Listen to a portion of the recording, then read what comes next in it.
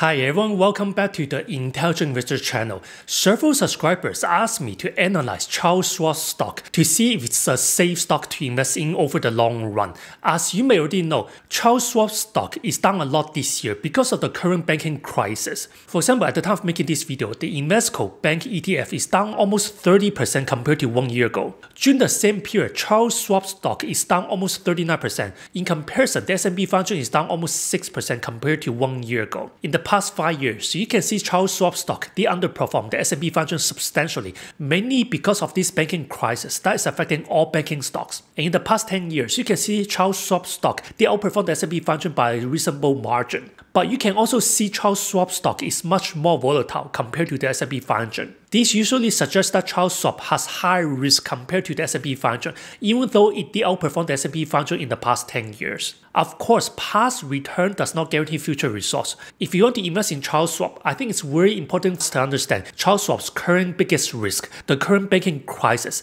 its balance sheet, and its long-term prospects. For example, at the time of making this video, Charles Schwab's biggest risk is deposit risk or liquidity risk. Investors are concerned that Charles Schwab is losing a lot of deposits because their customers are moving their cash deposits to money market funds that pay much higher yields. Charles Schwab's business model is largely dependent on the amount of short-term cash in customers' brokerage accounts. Charles Schwab uses most of his customers' cash to invest in many short-term and long-term government debt securities to earn interest income. Charles Schwab may run into liquidity problems if they don't have enough cash on hand. Also, Charles Schwab's cost of funds will likely increase a lot going forward, which will decrease Charles Schwab's net interest margin and earnings per share. So in this video, I'm going to talk about these topics to see if Charles Schwab is safe for long-term investing. I will talk about Charles Schwab's biggest risk and accounting red flags. Charles Schwab's long-term prospects. Is Charles Schwab stock undervalued now? And will I buy Charles Schwab stock? If you like this video, make sure to hit the like button, subscribe, and turn on the notification button. I will continue to make many excellent stock analysis and investing videos every week that will help you become a great investor. Each video usually takes me 20 to 30 hours to make, so if you like this channel and want to support it, check out my Patreon blog in the video description. Our goal is to help all members grow their stock portfolios to over 7 figures over time. Once you become a Patreon member, you can follow all the stocks I'm investing in for the long term and download the latest intrinsic value calculators for all the stocks I'm analyzing, so you will know when a stock becomes undervalued, fairly valued, or overvalued now. Also, you will have access to all my latest stock ratings for all the stocks I'm analyzing. The link is in the video description. Take a look, let's start.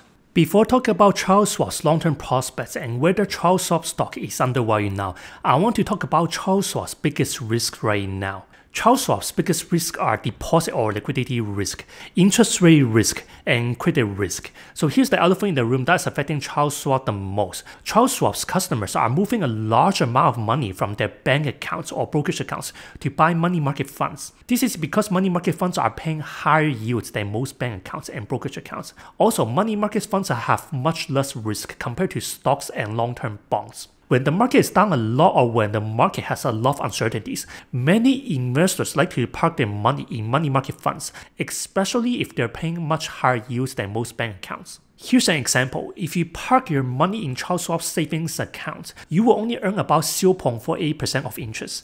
But if you buy Charles Schwab's money market funds, you will earn up to 4.83% yield.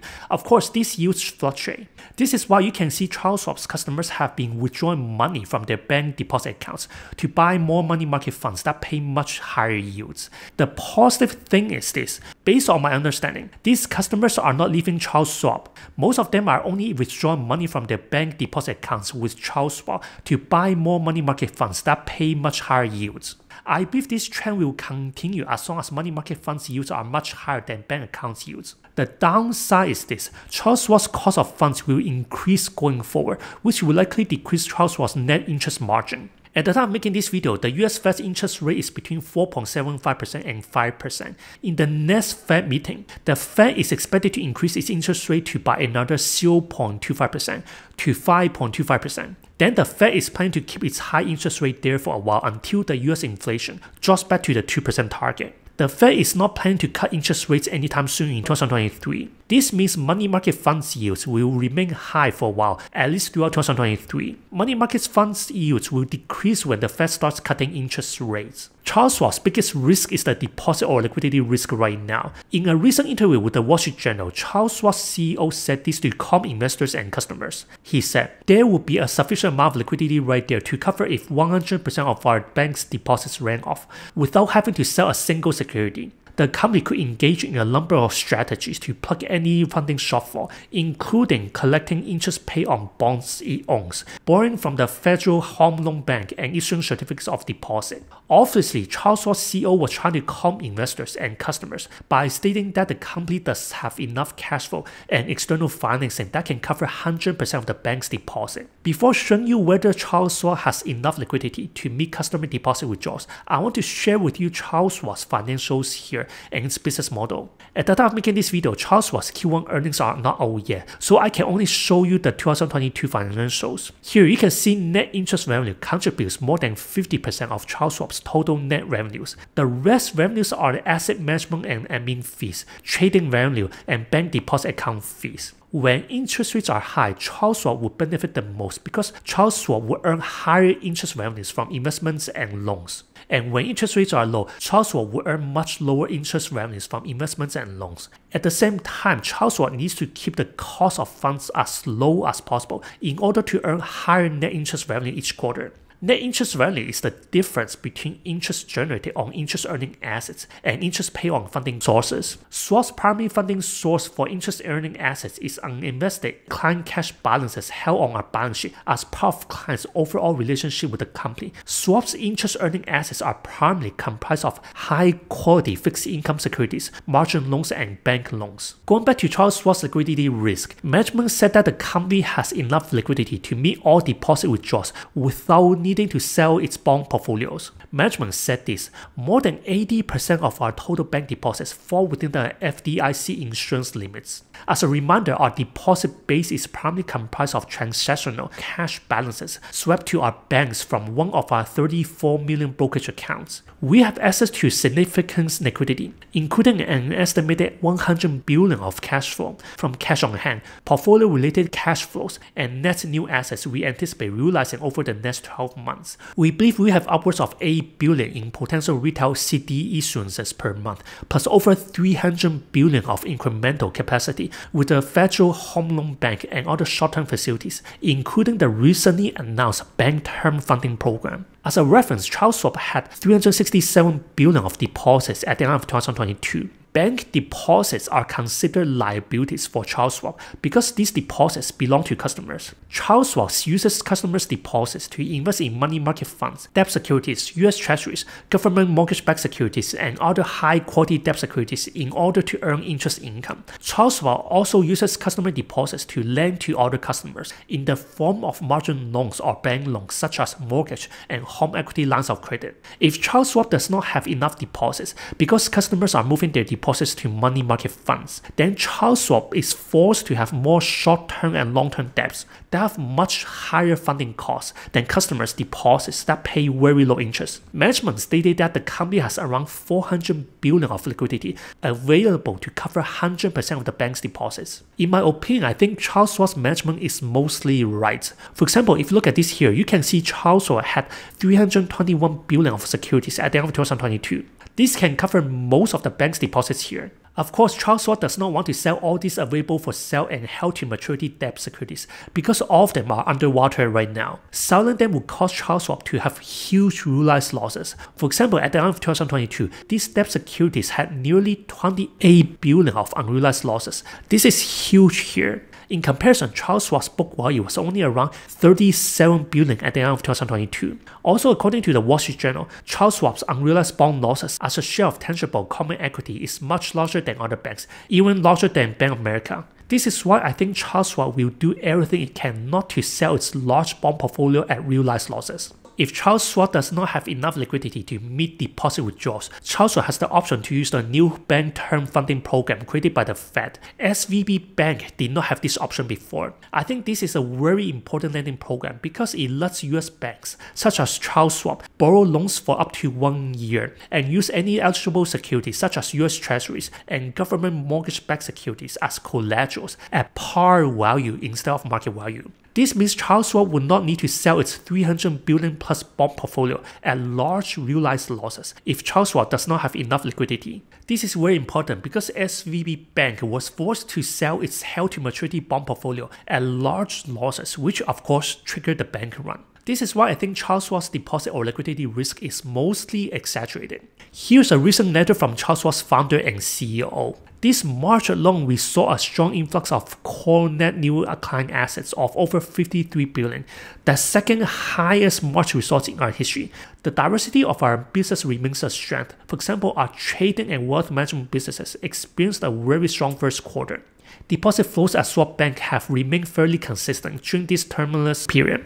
In fact, adjusting for moderately increased cash movements during the week last month, following national concerns about regional bank stability, the average daily outflows were below February. Of course, the Fed's actions to decrease the money supply and raise interest rates will naturally increase our cost of funding and consequently have some impact on earnings, but that higher cost of funding will begin to decrease, which combined with natural growth in our business and lower expenses, we will eventually begin to enjoy growth in earnings. At the time of making this video, Q1 earnings are not out yet, so I'll show you this here. Charles Schwab had core net new client assets of over 53 billion during the peak of the banking crisis in March. This is still higher than the previous month. Again, I think this suggests that Charles Schwab is slightly gaining more brokerage customers and more assets from customers. Of course, not everything is perfect for Charles Schwab, even if Charles Schwab has enough liquidity to cover 100% of customer deposits. I think Charles Schwab mismanaged its very large 300 billion plus bond portfolio, consisting of available for sale securities and held-to-maturity securities. Similar to many US banks, Charles Schwab took on too much interest rate risk and invested too much of customers' short-term cash into long-term bonds that are very sensitive to interest rate change.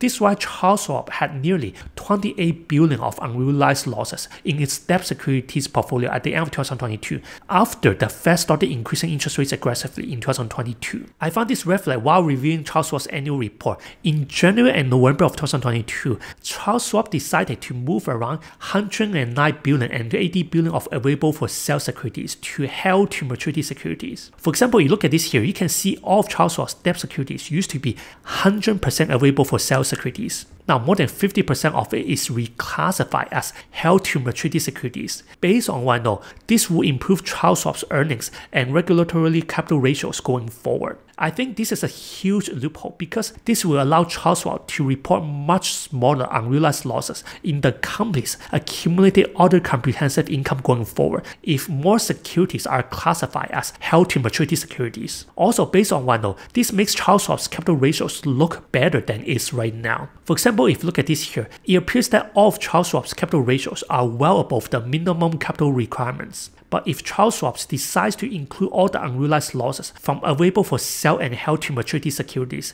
these capital ratios will likely be much lower than the minimum capital requirements. I think this is a huge accounting loophole. Here is another red flag. Changes in market interest rates can result in unrealized gains or losses on available for sale securities, which are included in accumulated other comprehensive income. As a Category 3 banking organization, CSC or Charles Schwab has elected to exclude accumulated other comprehensive income from regulatory capital. Management did not include the unrealized losses from available for sale securities. If it did, Charles Schwab's regulatory capital ratios would be much lower. In terms of credit risk, I think Charles Schwab's credit risk is lower than most US banks. This is because Charles Schwab's loan portfolio is much smaller than most US banks. Charles Schwab is still mainly a discount brokerage firm, the largest one in the US, and has a very small banking subsidiary. For example, at the end of 2022, you can see Charles Schwab had bank loans of 40.5 billion. In comparison, Charles Schwab's total assets were approximately 552 billion. Charles Schwab also had 40 billion of cash at the end of 2022. This is more than enough to cover both short-term and long-term debts. Going forward, I think Charles Schwab will eventually recover as long as Charles Schwab is not forced to sell its 300 billion plus bond portfolio that is underwater right now. In the short term, over the next several quarters, I think Charles Schwab will likely have much higher funding costs and therefore much lower net interest margin. This is because customers are moving their money from bank deposits to more money market funds, CDS, and US Treasuries that pay much higher yields. Realistically, once the Fed stops raising interest rates and starts lowering interest rates again, customers will likely move back to cash deposits, which will benefit Charles Schwab, so they can get back into the market to invest in more equities that have more risk than money market funds. This from the most recent FOMC meeting. The Fed expects that its interest rate will peak at around 5.1% this year, or peak between 5% and 5.25% this year. Then the Fed expects that they will start lowering interest rates sometime next year, as long as the core PC inflation is coming down toward the 2% inflation target.